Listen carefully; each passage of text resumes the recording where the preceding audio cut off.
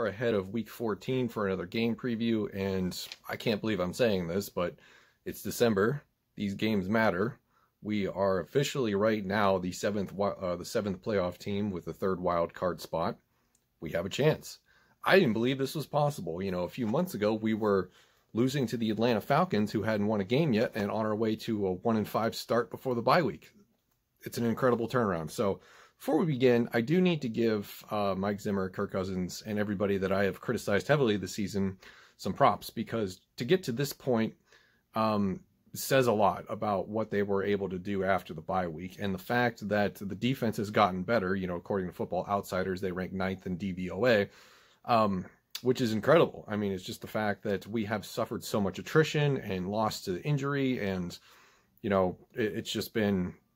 I can't believe we're 6-6. I honest to God can't believe it. I thought we were doomed to go 5-11, 4-12, something really horrible after that Falcons game, because it just looked like the wheels had fallen off. But here we are in December talking about the Tampa Bay game as a critical point, catalyst, if you will, for the rest of the season. There's only 4 games left after we beat the Jaguars. Tampa begins in Tampa Bay, where we haven't had a lot of success, but we'll get to that in a minute.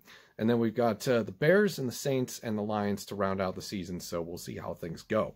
But the focus today is on Tampa Bay, not the rest of the season. Let's begin, of course, with the injury reports. I did a midweek injury report on Wednesday, so we'll follow up on that with the final injury reports. The designations are as follows for the Minnesota Vikings. Eric Kendricks is officially out for this game, as is Alexander Mattison. Kendricks is out because of the calf injury that he tweaked in the warm-ups before the Jaguars game, and Alexander Mattison is, of course, out because of post-op appendectomy, so he will be unavailable this week.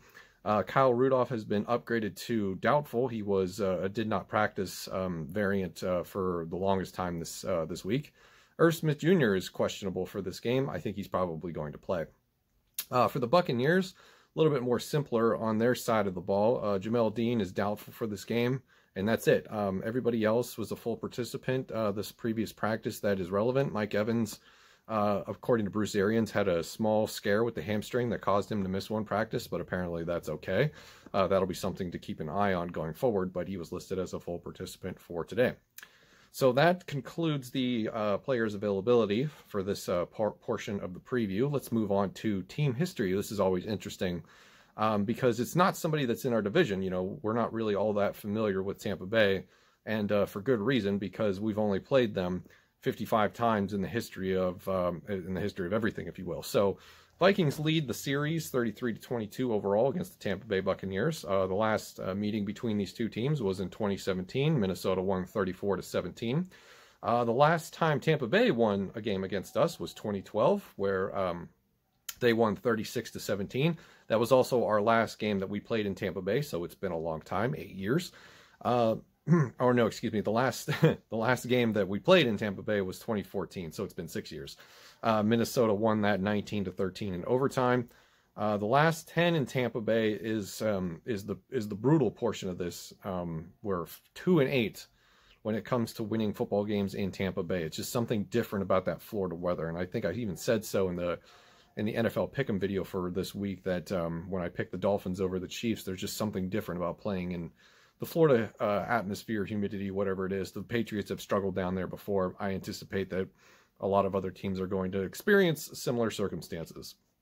Also, another note, this is Tom Brady's first year as a Tampa Bay Buccaneer, so I pulled up our history against him, and we've played the Patriots even more infrequently when it comes to team versus team, but all five times that we faced Tom Brady as a New England Patriot, we lost. The first time was in 2002. We lost by 7, and then after that, he just had his way with us. None of the games since then have been close. We've lost by 10 or more to Tom Brady as a member of the New England Patriots. But, you know, this is a different team. It's a different division, different head coach. We don't have to worry about Bill Belichick being a factor in this one. Tom Brady is on his own. So let's move into the tail of the tape here, starting with the Tampa Bay Buccaneers, currently 7-5, second place in the NFC South. Points forced this season, 344. That's good enough for 6th in the league. They average 28.7 points per game. Points allowed is 280 this season. That's good for 11th in the NFL. They average 23.3 points allowed per game. Their last game, they lost to Kansas City, 27-24. In their last 5, they are 2-3, but they've played some pretty stiff competition. Their schedule is a lot tougher than ours was during this last stretch. Moving on to the Vikings side of the tape, currently with a 6-6 record, second place in the NFC North. Our points forced this year are 319. That's good for 12th in the league, averaging 26.6 points scored per game. Points allowed, 329. That's 26th in the NFL. We averaged 27.4 points allowed per game. Last game we won against the Jacksonville Jaguars, 27-24 in overtime. And last 5, we are 4-1, with the only loss coming against the Dallas Cowboys. So it measures up as a kind of a, a different spectrum, if you will. The Buccaneers are trending downward, having played a lot of stiff competition. The Vikings are trending upward, having played a lot of weak competition. And I think that's important to note because Tampa Bay will be the first team since Green Bay that we will have played with a winning record. And sandwiched in between those 2 games were Chicago, Detroit, Jacksonville, Carolina, and Dallas. In the 3-game homestand, we went 2-1 against teams with losing records. And we were able to beat Chicago in Chicago for the, what felt like the first time in a while, the first win on Monday night for Kirk Cousins. So there is an opportunity for us here to make some more noise and breaking trends, if you will. But it is important to note the distinction between the 2 teams. The fact that Tampa Bay has struggled a little bit in recent weeks is because they've played a lot of winning teams. Moving on, let's talk about why I think... well, not why I think, but what I think are going to be the most important keys to the game. So we'll have 3 of these, and I'll go over each one a little in a little detail. So key number 1 for the Minnesota Vikings is special teams. This unit must limit mistakes and win field position. The Minnesota Vikings' average starting field position this year has been their own 25.6-yard line. That is good for 30th in the NFL. That is really close to dead last. So we really need the special teams to A, limit mistakes, and B, figure out a way to give us an opportunity to have better starting field position. We need to win the battle of field position if we are going to, score points against this defense. Key number 2 to the game is Ronald Jones. I am somebody who earlier in the season didn't have enough respect for Ronald Jones, and he has proven me wrong. I went into the NFL draft previews looking at the Tampa Bay Buccaneers, and I made a video with a 7-round mock, and I said, hey, maybe the Tampa Bay Buccaneers should take a running back, and I forget which one I gave them and what round it was, but they ended up drafting Keyshawn Vaughn in reality, and that turned out to be nothing of really any sort of threat to Ronald Jones' status as the lead back in Tampa, and Leonard Fournette hasn't done all that much that I know of this season. I don't watch a lot of Tampa Bay games, but I haven't heard his name in quite a while. But Ronald Jones is on pace for having a really good season. The problem that he poses against this Vikings defense, which just bumped the camera, is that he is averaging 5.1 yards per attempt this season, while the Vikings' run defense is allowing 4.3 yards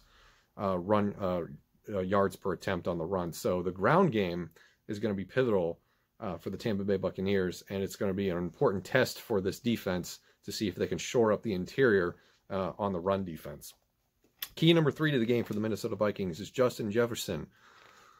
For the love of God, get him involved early and get him involved often. Last week against Jacksonville, we had Justin Jefferson had 2 targets in the first half. There is no excuse for not getting him involved more often and more early. He is a candidate to win Rookie of the Year for a reason. He's a very highly skilled wide receiver. Not only does targeting him more often, lead to success that he's obviously going to have, hopefully. That's a loaded statement. It opens things up around the field. Stop locking onto Adam Thielen as a security blanket. And I know we want to run the ball, but we can't have Dalvin Cook touching the ball 38 times a game. It's just not good for anybody. So obviously, the key here is include Justin Jefferson a lot more than you have in the first half. To conclude this preview, I want to follow everything up with a Skolhio statement, the official statement of this game and what I'm looking for against the Tampa Bay Buccaneers this week. My statement is as follows. The Vikings will make a believer out of me with a win in Tampa Bay. Number of reasons why this is a thing, right? As I have said in this video so far up to this point, we have played a lot of really bad teams. This will be the first team that we play with a winning record since Green Bay.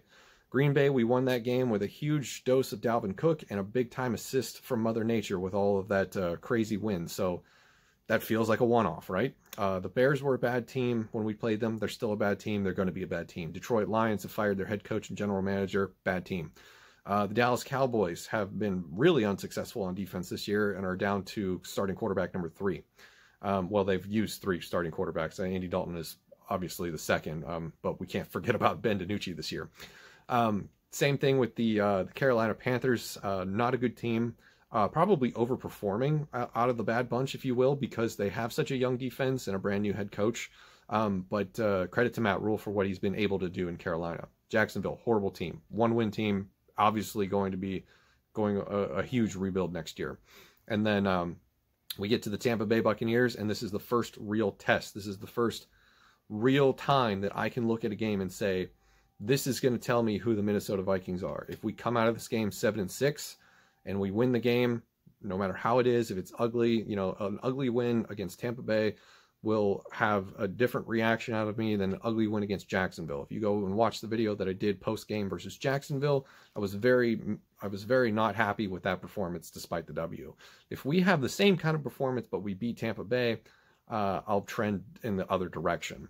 And plus, this also has huge playoff implications. If we can beat a team like Tampa Bay, I will admit that we probably do have a shot to make some noise in the playoffs and that we do belong.